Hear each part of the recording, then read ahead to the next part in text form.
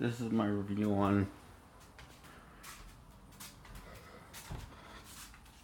Gerard Butler, The Phantom of the Opera movie from 2004, 2005. I can't really remember.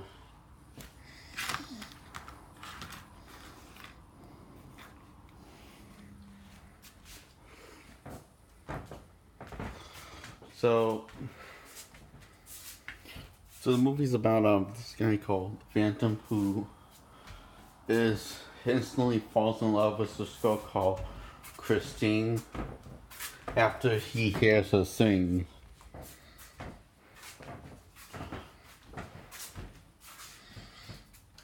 And Christine's in love with this guy called Ralph.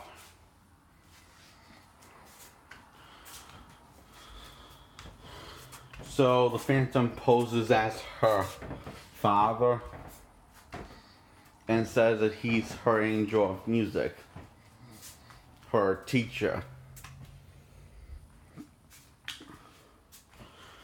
And it's a plan to lure her for her to fall in love with him.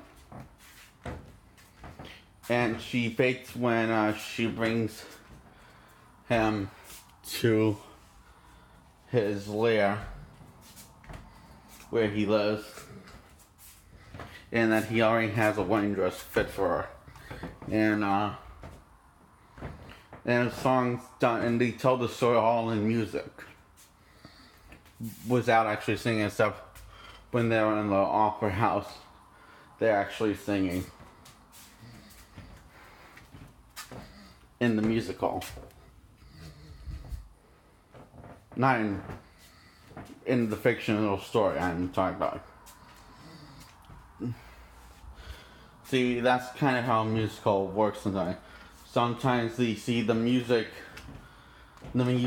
is basically one of the key elements to help you get invested in the show.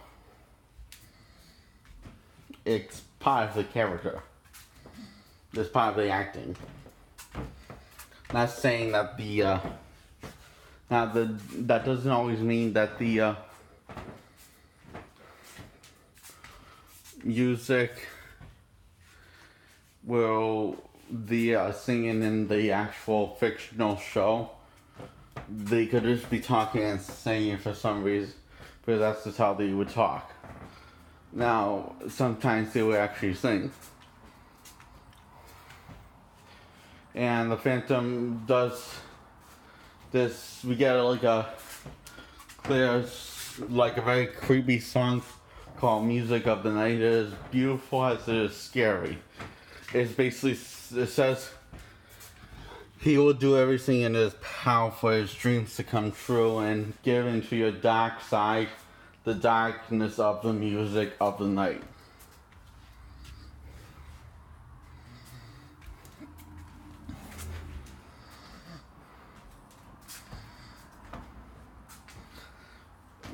Turn away from the world you know before,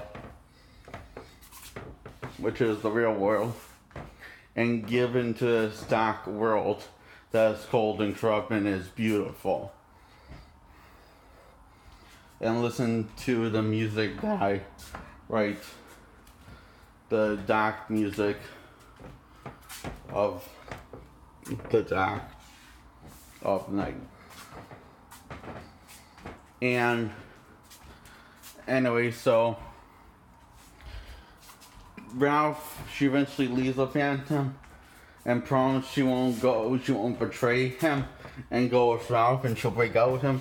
But she doesn't, so she says they'll decide to run away together, and all Ralph has to say, "You crazy fool, you can't listen to the Phantom. I don't want to hear any of this nonsense anymore. Christine, I love you, even though you're completely delusional. Let me warm your thoughts of happiness." In other words, Ralph is kind of a dick. But he's so likable. He unfortunately doesn't get that much screen time like the play. So a lot of screen time is shine to the Phantom, and that's the rest of what followed. And then when the Phantom come on stage while Christine singing, is a plot for is basically him to decide to stop playing with the Nice Guy and let his double plot begin as he woos Christine, as he sings with Christine to get her and fall in love with her, singing my favorite song, The Point of No Return, in the play. My favorite song in the play and also in this movie is The Point of No Return. It is just a beautiful song. The song is about two people falling in love. That would be the Phantom and Christine, because Phantom wrote it for Christine.